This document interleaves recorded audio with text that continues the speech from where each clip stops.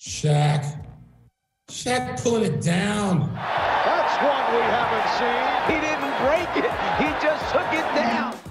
It ain't right. I mean, we done seen rims be taken off the backboard and glass smash.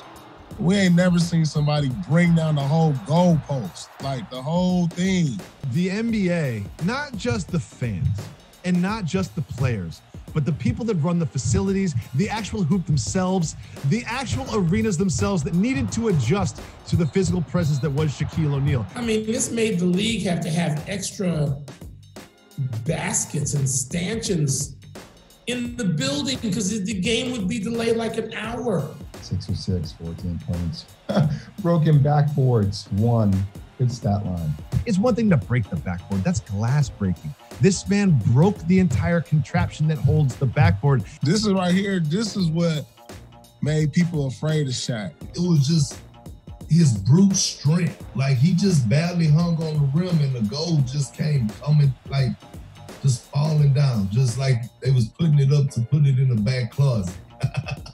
It bends the knee, Game of Thrones style, to him. It bows down to him in a way that praises him. And he's like young Simba being held up on the mountaintops. We all must just bow and accept our new king, that is Shaquille O'Neal. That was the light Shaq. Like, that wasn't even the heavy Shaq. That was the light Shaq, if that sound right? Was Shaq ever light? I'm just saying. He was just the biggest human being you'd ever seen.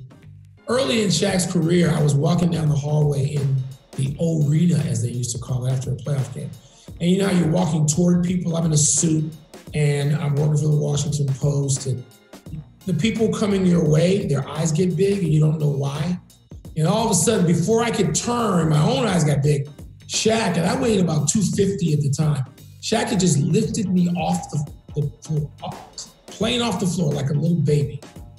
6'2", 250, I'm not tiny. Every time I see Shaq on set, and I've been around him for a long time, you're just like, yo, that is one large person. Like, how did you move him when he played? The way he cleared out space, like when Shaq went to the middle and he drop stepped and that elbow came, like, you knew you had to duck your head because he literally did it on purpose. Like, he didn't extend it, but when it came around, it was like, my God, to the point where I was like, I had to, like, follow one time. I was like, hey, man, watch that elbow. In the back of my mind, I'm like, man, I hope these don't swing on me. One game, we playing Shaq, and I remember they lobbed the ball over the top to him because we was in a front position. He catches the ball, and I'm on the weak side. It's just me, it's him, me, and the rim. And I slap down as hard as I can. Nobody else in the league would have had the ball in their hands. And I just remember how loud it was. It was just like, BAM! I just knew I was gonna get this.